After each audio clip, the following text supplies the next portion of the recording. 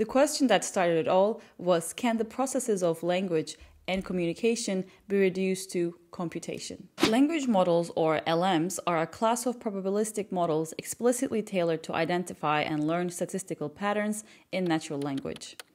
Because of their current success, they are seen commonly as models that comprehensively understand natural language, but surprisingly, they are trained with quite a simple logic. One of the main problems of training a very large model like this is, of course, quality data. Large language models avoid this problem by using self-supervised learning. In the context of natural language processing, self-supervised learning enables models to learn from unannotated text rather than relying on manually labeled data, which is relatively scarce and often expensive. During the training process, a language model is fed with a large corpus or dataset of text and is tasked with predicting the next word in a sentence. As the model iterates through numerous examples, it learns to recognize and internalize various linguistic patterns, rules, and relationships between words and concepts. One can say that via this process, the model creates an internal representation of language. The outcome of this training process is a pre-trained language model. By the exposure to diverse linguistic patterns, the model now has a foundational understanding for natural language and for generating contextually appropriate and coherent text. Some people refer to such pre-trained models as foundation models. But a pre-trained model cannot yet be used for advanced use cases. Next step is to further upskill a pre-trained model for a very specific task, or to refine and adapt this non-specialized knowledge for a specialized domain. And the way to do that is through a process called fine-tuning. Fine-tuning involves further training the pre-trained model on a smaller, task-specific labeled dataset using supervised learning. A relatable example is machine translation, where a pre-trained language model can be fine-tuned on a parallel corpus containing sentences in the original and the target language. Through this process, the model learns to map the linguistic structures and patterns between the two languages, ultimately enabling it to translate text effectively. Another common use of fine-tuning is to adapt a pre-trained model to technical or specialized knowledge domains, such as the medical or legal fields. For example, a pre-trained language model could be fine-tuned on a collection of legal documents to achieve tasks like understanding and summarization of legal agreements. By doing so, the model becomes proficient in handling the unique vocabulary, syntax, and stylistic conventions prevalent in that specific domain. This process of adapting pre-trained models to new tasks or domains is an example of transfer learning, a fundamental concept in modern deep learning. Transfer learning allows a model to leverage the knowledge gained from one task and apply it to another, and often with minimal additional training. To learn more about transfer learning, you can check out our video here. But how good can language models become? Let's take a look. So language models are based on artificial neural networks. In the context of LLMs in particular, larger networks with more parameters have been shown to achieve better performance. Essentially, a higher number of parameters allows the model to internalize a greater variety of statistical patterns within the language data they are exposed to. On the flip side, larger models require more computational resources and training data to reach their full potential. If you'd like to learn more about neural networks and how they learn, you can check out this video before you continue. Modern language models are composed of various components or blocks, often formed by different neural networks, each designed to perform specific tasks and featuring specialized architectures. Nearly all current LLMs are based on a particularly successful choice of architecture, the transformer model invented in 2017.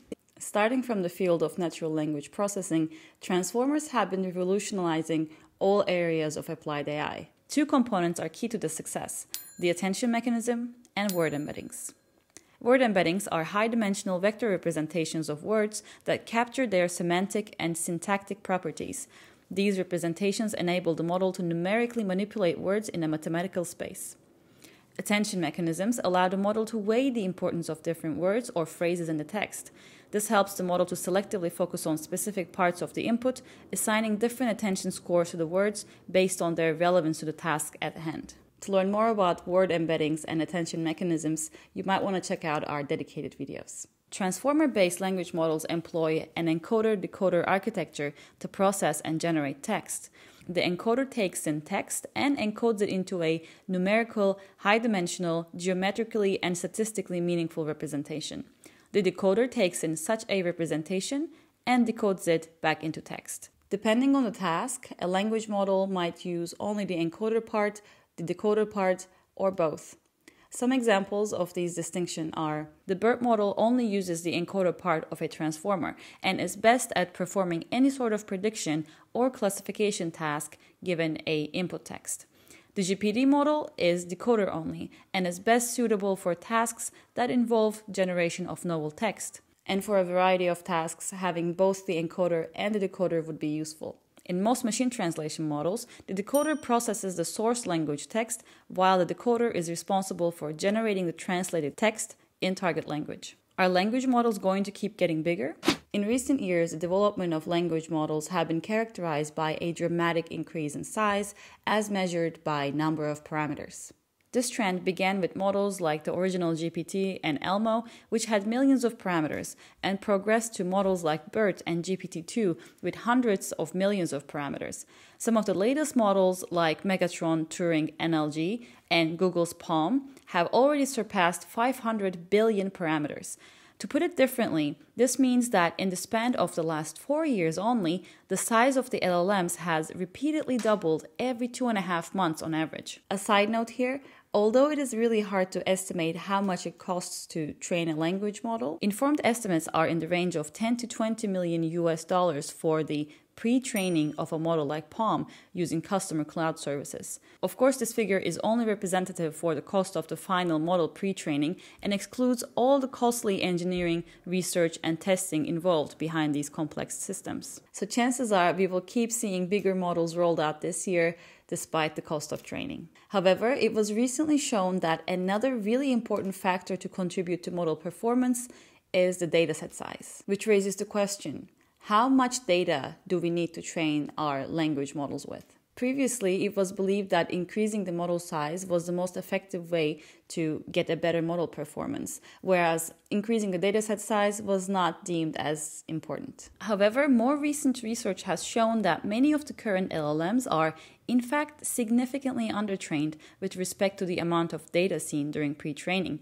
Contrary to previous research, the latest work showed that for best model performance, every time the number of parameters doubles, the data size should also double. This new insight points to the possibility that the amount of training data needed for training is going to be the true fundamental bottleneck for these AI systems. Luckily, so far, language models have managed to see improvements in their performance, mainly by increasing the model size.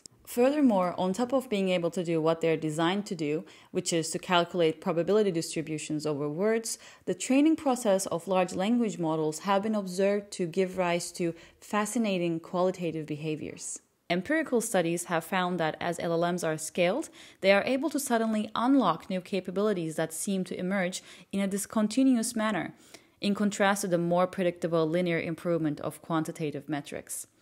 Remarkably, LLMs acquire these skills through the mere observation of recurring patterns in natural language during the training process, that is, without explicit task-specific supervision.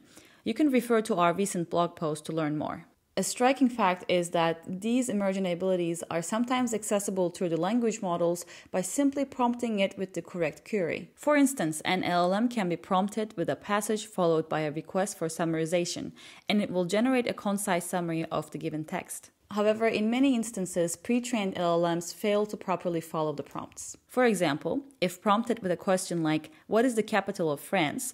the model might respond with another question such as, "What is the capital of Italy?" because it has perhaps picked up this pattern from some lists of questions or quizzes on the internet. To address this issue, researchers have developed a simple strategy called instruction tuning. This technique involves training the LLM on a small dataset of examples that consists of prompts or instructions followed by the correct actions. By fine-tuning the model on these examples, usually very few per task, it learns to better understand and follow instructions given in natural language. Some of these tasks can, in fact, be performed more effectively by large, scaled models that have acquired these abilities by mere exposure to diverse data and subsequently unlocked them via a relatively simple instruction tuning. With the increasing popularity of general-purpose chatbots like ChatGPT, millions of people have now access to exceptionally powerful large language models. It is crucial to ensure that these models are not used for malicious purposes and that they are designed to decline any prompts that can lead to harm. In light of all of this, it might seem surprising that one particular technique, reinforcement learning from human feedback, has emerged as a single methodology that can, in principle, address these safety issues, making significant strides in aligning LLMs with human values. To learn more about reinforcement learning from human feedback, you can go check out our video. Although we have delved into the essence of large language models and the main ideas behind them, there is still a wealth of interconnected topics waiting to be explored. We will be discussing these topics in future blog posts and videos, so follow us on Twitter, on YouTube, and go check out our blog also to catch the latest of deep learning. Thanks for watching, and I will see you in the next video.